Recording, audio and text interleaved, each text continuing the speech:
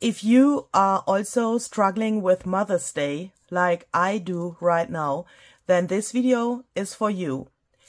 This video is also a proof how much power you can get by being inspired by another crafty person in the internet. Hi, this is Luisa Heinzel. Thank you very much for joining me today. Perhaps you can hear it in my voice. It's not my best day today. That's because I'm struggling with Mother's Day.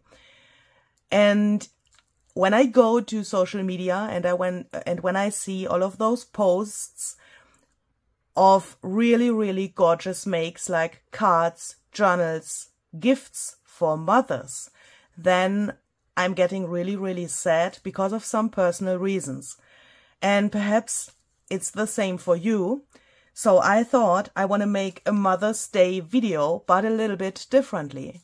I have a card here in front of me, and I will create something today that will not become a Mother's Day card, but it will become something that you can perhaps also do while the other people are doing Mother's Day cards and other projects for Mother's Day. When I thought about making this video, I first thought, okay, let's just ignore it. Yeah, let's just ignore Mother's Day.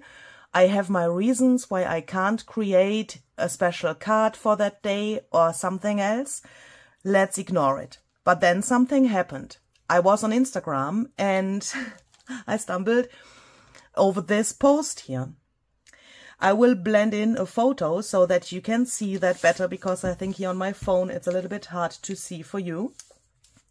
I have seen this card made by Juliana Michaels, and I fall in love with this card, even if this card says Happy Mother's Day.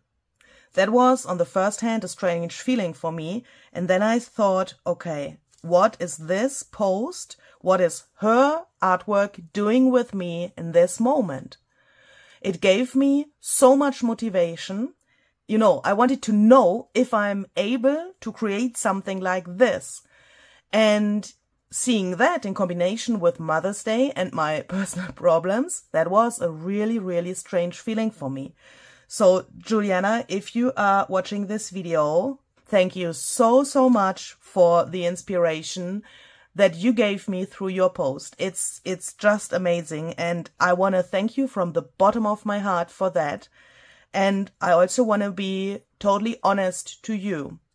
Also, speaking about the power which such a thing can give you. This is actually the second version of this video which I am recording. Yesterday evening, I have tried my first try on recreating this card with my own ideas in my own style, you know, but recreating this. And I wasn't happy with it, and I have thrown the card into my trash can. Because this is a really high level, yeah? Let's address that. Juliana is such an amazing artist, she is such an amazing card maker, and I'm really in awe with her talent, and I'm a really big fan of her as well, as you can hear. She's a really big role model for me with what she makes and how she is doing everything. And yeah, I wasn't satisfied with my first result, but this gave me so much motivation that I'm sitting here again and that I want to try it again. What I want to say is, if you see something and if you think, okay, perhaps I can do something similar, please just try it. No matter when it is, no matter if it's a day where you are struggling, or no matter what it is, please just try it. And if it can't work for you in the first try, please try it again and don't give up. This is, for me, a really important message that I want to bring to you, and I hope that you can perhaps remember that when you are sitting on your craft desk and at your craft desk and struggling with something. This video is also like a premiere because I want to follow Juliana's instructions from her blog.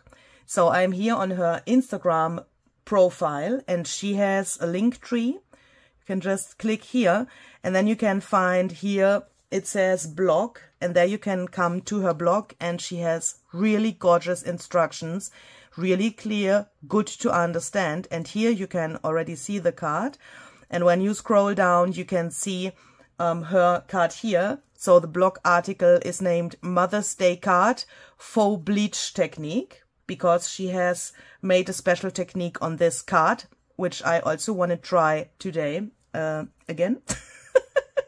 But the bleach technique was not the problem yesterday, but that doesn't matter. And she gives you instructions here how to recreate such a card. And I have to say, I've never followed such a blog article, yeah, with making my projects. So this is totally new to me, but I will give my best to try this. So let's see what she has written here. What we shall do. Let's try to do it just step by step, like she has written it here in this amazing article. So she writes there, I began with a piece of distress watercolor paper. So I have just cut myself a piece of this. This is distress watercolor cardstock. This is what I have available, so I am going to use this. And then she writes, I stamped one of the images from Floral trims onto it using black soot archival ink. So the stamp she's talking about is this one. I have that as well. It comes from this set, Floral Trims CMS 461, from the new release by Tim Holtz and Stampers Anonymous. And she's talking about black soot archival ink. That's no problem as well. It begins relatively good today. Let's see. So I will take my stamping platform to help me stamp this image here to my card. And for some reasons, I'm lining up my card with this edge and this edge of the stamping platform. That will make sense in a second, hopefully, because Juliana has used some mediums that I don't have, and I have to find a way to manage this whole thing. Okay, so here we go. I will also leave my stamp in the platform exactly there where it was, because I have a plan. As I said, Juliana has used some mediums that I don't have, and that's some kind of a problem, I would say. So this is my stamped image. I just love this stamp. This stamp is just so gorgeous.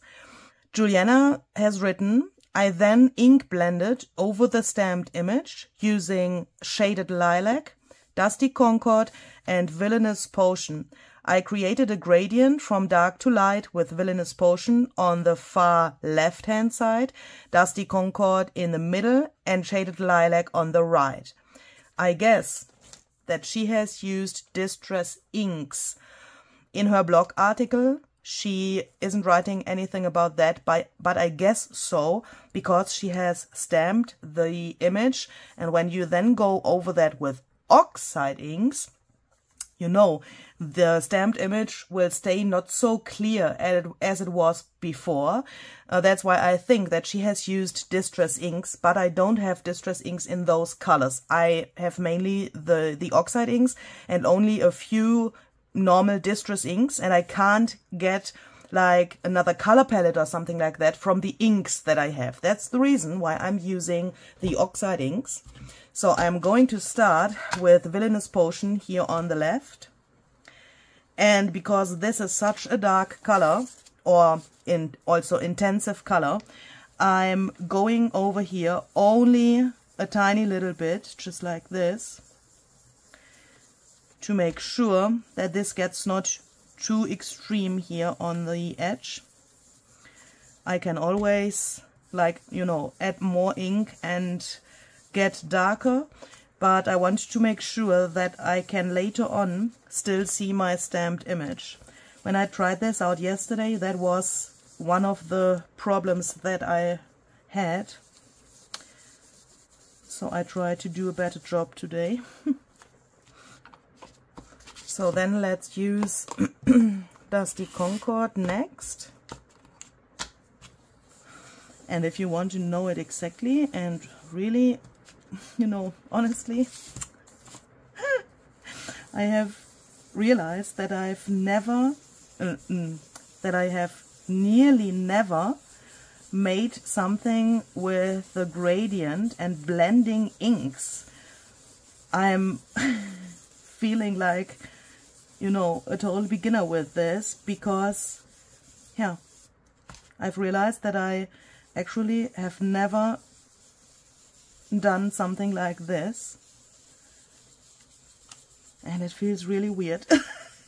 I mean, weird in a good way, because I'm obviously perhaps learning something new, but it's weird. So let's take the shaded lilac for here.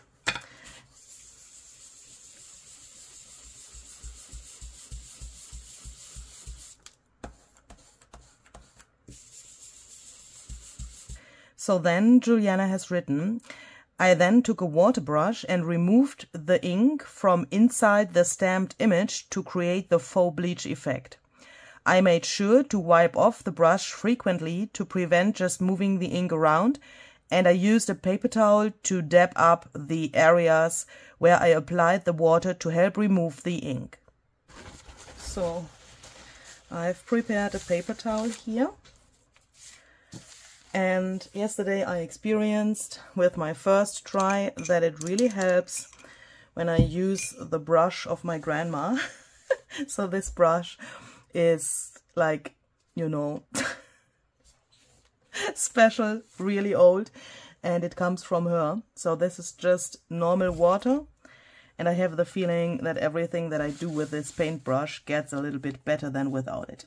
So let's do this and try to remove the ink here.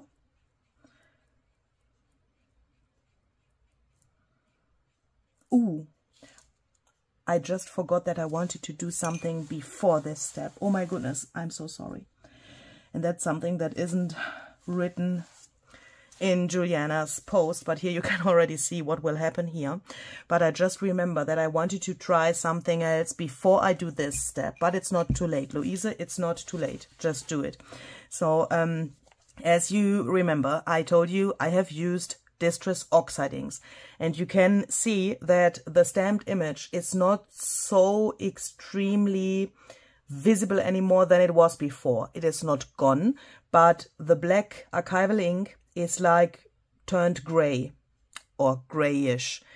And I thought, what would happen, and it can happen that I will ruin my project again, what will happen if I put this, into my stamping platform again, and that's the reason why I left the stamp exactly here where it was, and make the stamp a little bit wet, and then stamp to the card and remove the ink before I do the actual, you know, this technique with the bleaching. I hope that makes sense. So I want to try to take a little bit of water in the spray bottle.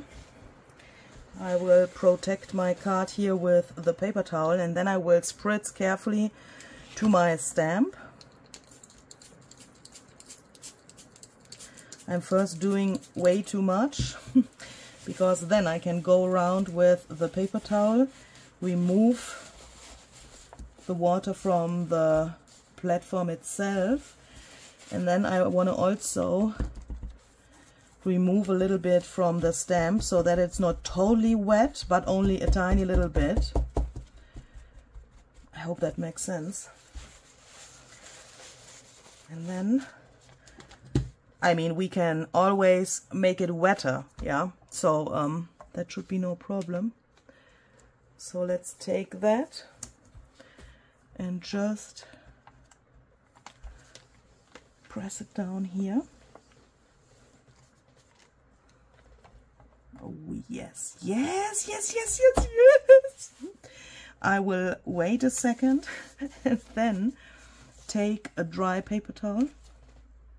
Oh my goodness, it's working. Ah, but this is not totally dry. Give me a second, I will be back in a second. Here we go.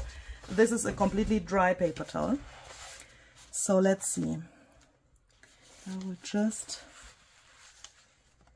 oh my goodness, that gives it such a cool outlined effect. And we can then later on still go in with the brush and bring some of the areas out a little bit more that we want to like pop out more. And I can already see that my black ink gets black again. Do you know what I mean? Because I'm removing the ink, the oxide ink, from the archival ink now, and that's totally great that that works. So I will just spritz my stamp again, because I want this effect to be a little bit more visible.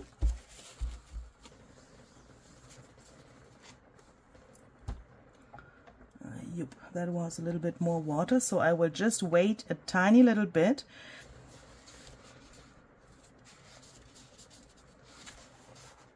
Oh my goodness, I'm in love. How beautiful is that? So we can then remove this and go on with the actual technique that Juliana has suggested. Where's my paintbrush? So I want to bring out this flower here in the middle a little bit more, and as you can see, this is what I have done before I realized that I forgot this step. And yeah, I want to try to get more ink off from this area here.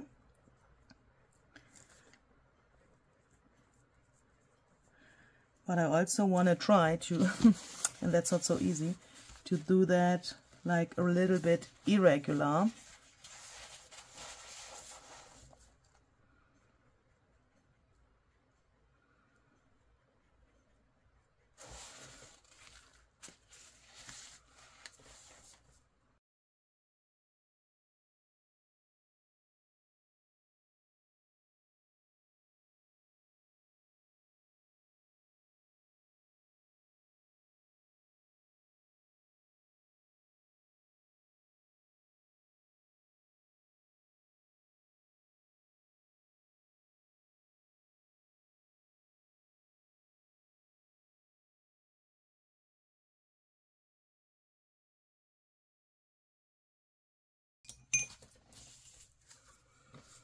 Okay, so this is what I have so far, and I'm totally in love with this effect. It's so great. Wonderful, just wonderful. And now let's see what Juliana has done next. I think, if I remember that right, she has splattered some water. No, she didn't. Next I took the script stamp. But where did she? Ah, she did the water drops after the script stamp. Next, I took the script stamp from Exquisite and stamped just parts of it along the right-hand side using Hickory Smoke Distress Oxide ink. Then I splattered the panel with water using a brush to create small water droplets and dried the paper. So this comes from the set Reflections.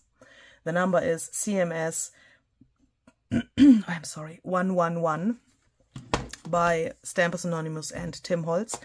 And this is normally meant to use on a gel plate to get, I mean, this is, you know, you can't read it. And when you stamp it to your gel plate and then take the print off, you get it reversed, mirrored. Do you know what I mean? But I don't care about that, because I like that you can't read it, because it's just for a background effect, just like this. Then it looks like this. I really like the Hickory Smoke on the shaded lilac, because this is just amazing. It's just so backgroundish, really nice. So now I will take my splatter brush.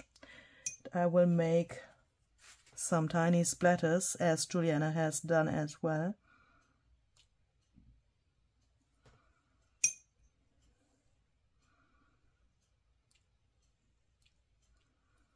here around this bigger flower. I want to have my splatters a little bit bigger as well. Let's see if that can work. Okay, so this is dry now, and I'm really, really happy with the result of this. This looks just amazing. It's just, I just love it. So next, Juliana has written something about the stencil work. I've already taken out a stencil and I have also taken out what she has used for the first step of her stencil work. And I will just read what she has written so that you can understand what my struggles are with this after that. So I took the hexagon stencil from Mini Stencils set 55, she has written, and sprayed it with Villainous Potion spray stain and then a bit of water. I then placed some torn paper towels on my card front at an angle, creating a mask of sorts so that only the hexagon area would apply ink to the paper and not the solid area, the solid border area. So she wants to make sure that this can't get to the card. I then dabbed over the stencil with a paper towel. I did this in the top left and bottom right hand corner. I then dried the ink with my heat tool. And after that, she has inked the edges of the card with a bit of Villainous Potion Distress ink. And yeah, as I said, this is already my second try of doing this.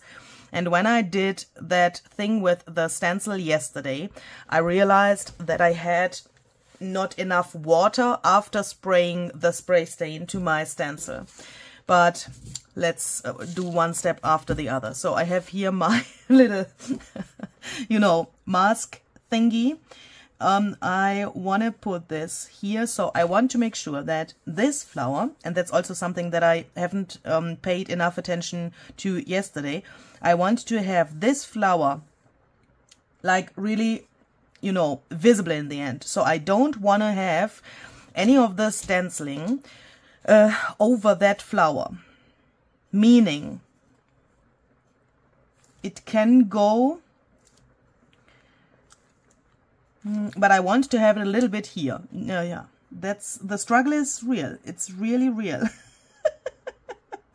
So perhaps I should do this like so. So I will place the stencil here next to me so that I can spritz it without spritzing to everything. And I just have to make sure that I spritz to the right place on the stencil. That was also yesterday a little bit of a problem. So I'm just spritzing it with a little bit of the spray stain, Villainous Potion, and then I add water. Press here. I have absolutely no idea, but if that works, what I'm doing here, but what I can already see is that I will get not such a mess like yesterday. That's good.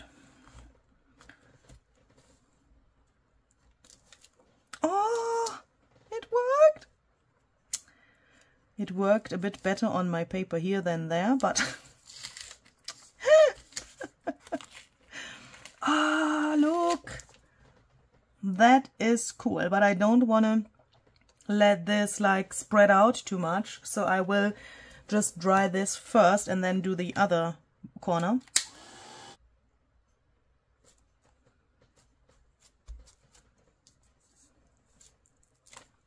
Yes.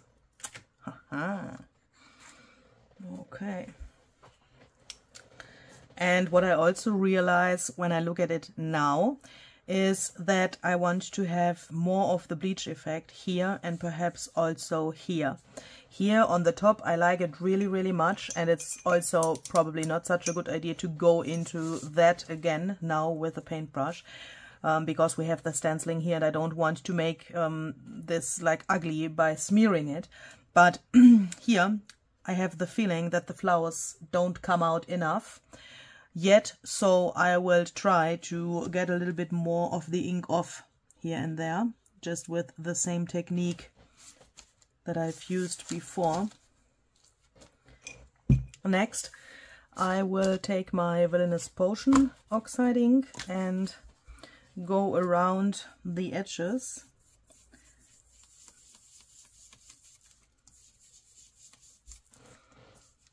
But I will additionally take a tiny little bit of hickory smoke to go in with that here and there, only a little bit. And she has written that she has additionally put some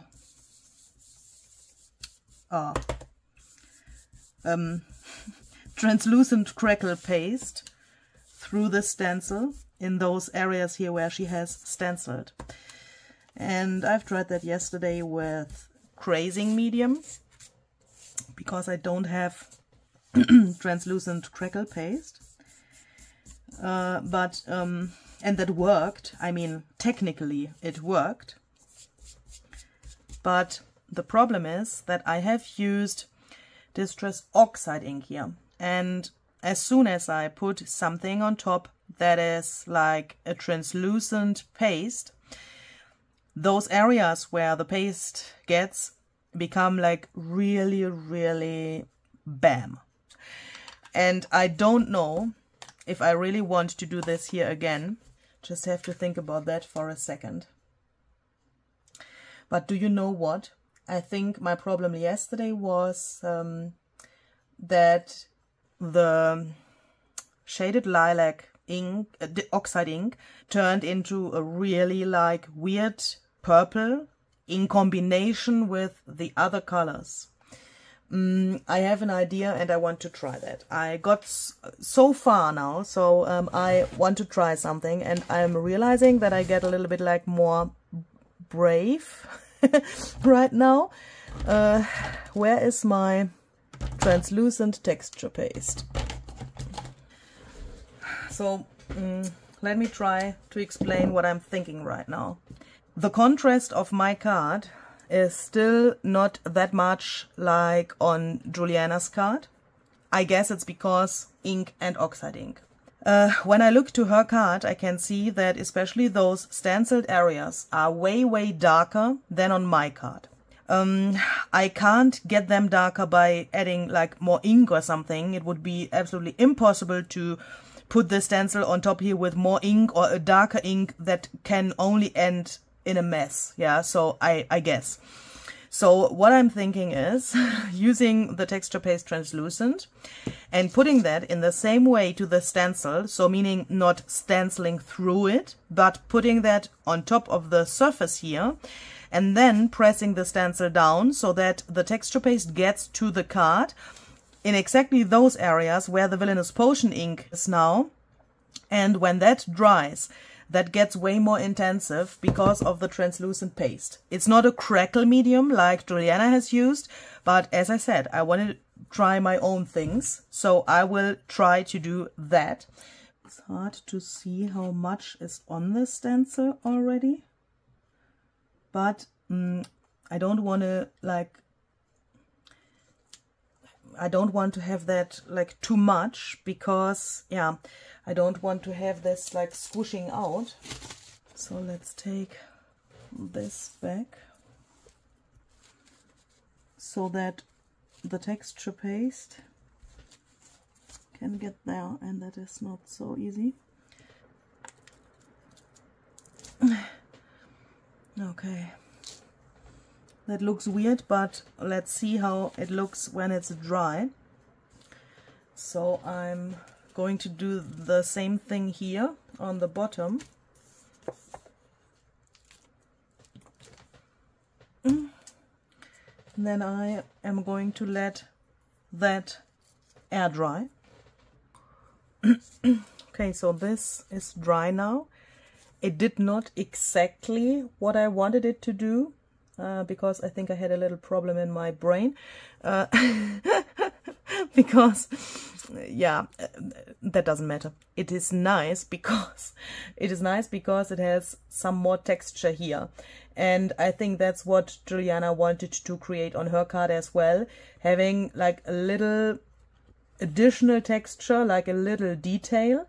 She also has written in her blog article that the crackle medium that she has used is not so extremely visible, but it is there. And that's yeah, I would say a tiny detail that matters and that makes the card more interesting. I mean, when you can feel it, you can see it when the light hits it, and I think that makes it more special.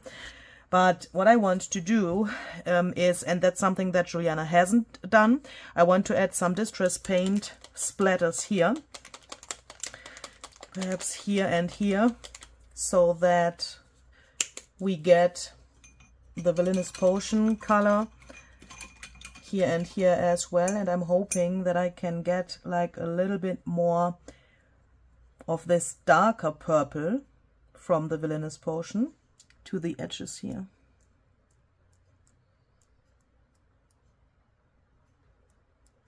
And I will also take another of these plates, press that into my paint, and just not so regular. What the heck? Okay, do it with your finger. No!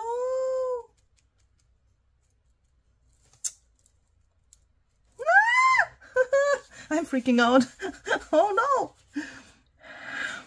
That's definitely not what I wanted. I just wanted to... forget it. Let's do it like this. Let's just do it like this. That should work. I just wanted to have a little bit of the darker color here on the edge. How the heck can I solve that problem? Oh my goodness. That turned out way too regular. I will try to take some bubble wrapping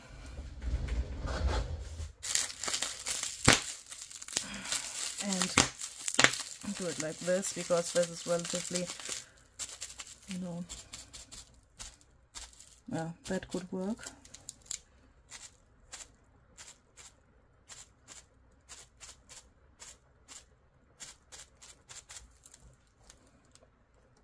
Yeah, I think that's better. Okay, I think I can live with that. So I will turn that around and try to get a similar thing here, because otherwise it looks totally strange if it's only there on the bottom. What do you think about that? Is that too much contrast now, or is it exactly the right amount of contrast? Ooh, my goodness! Holy crap! Okay, so here we go. As you can see, I've mounted the card to a white base. I've just sewn around here with a black thread with my sewing machine.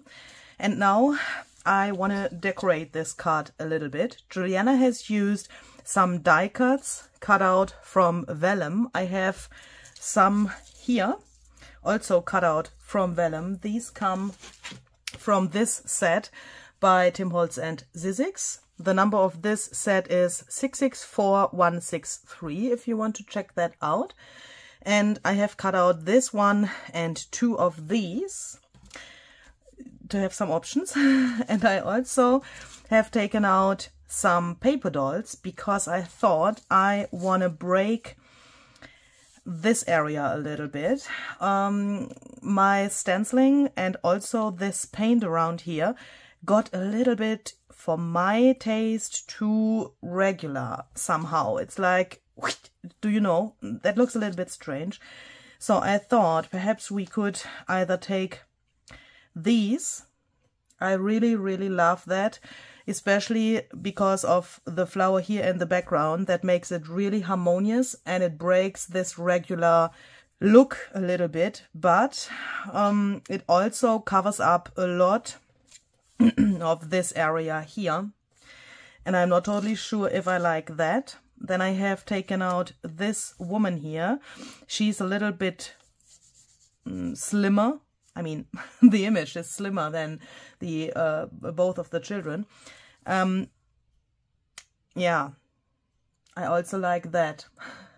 I have problems now. I really have problems. I've also taken out these little guys. I have them left over from another project. These are also die cuts by Zizix and Tim Holtz. And I thought a little bit of white could be perhaps also not so bad. I have this quote, keep some room in your heart for the unimaginable. Ooh, you can't see it, I'm so sorry. And I want to include that somehow. So, yeah. That are the options. Yeah, that's way better. I think that's way better. I mean, it covers up a lot of the background, but I think that this color of the image fits way better than this. It's weird somehow. Yeah, I think I will do it like that. So I will first, I don't need this whole thing, so I will first take only this and some collage medium and glue this to the back of the image here. Let's decide where to put this, and we also have to decide where to put the quote, because I want to have the children standing on the quote. So I think it's the best thing to just glue the quote first like this, so that we then can decide where the children can go later.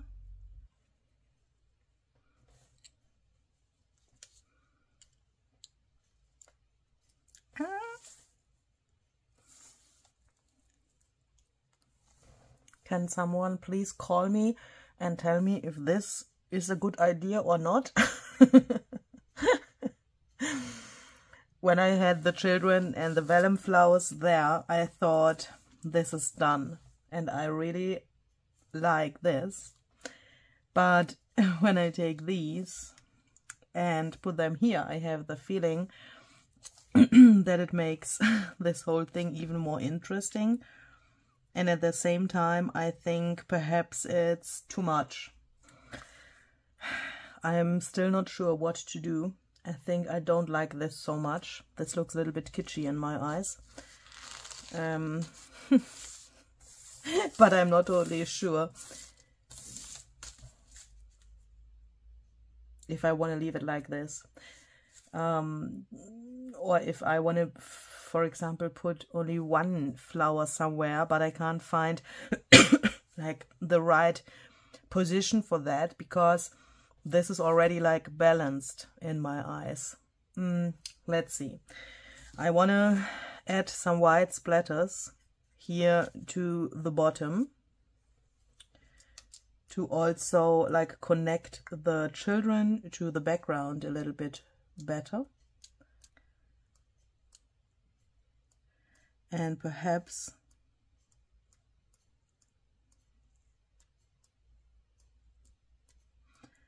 that is then already enough. Oh, I think so. Just like that. And I think no, it doesn't need the white flowers anymore.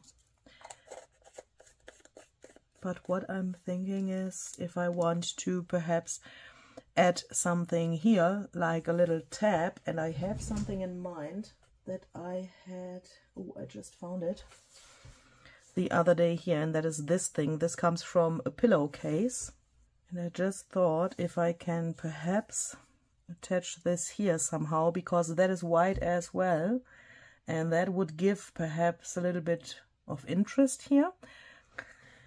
So this is my finished project for today. I hope you like this card as much as I do. I'm really happy with how this turned out.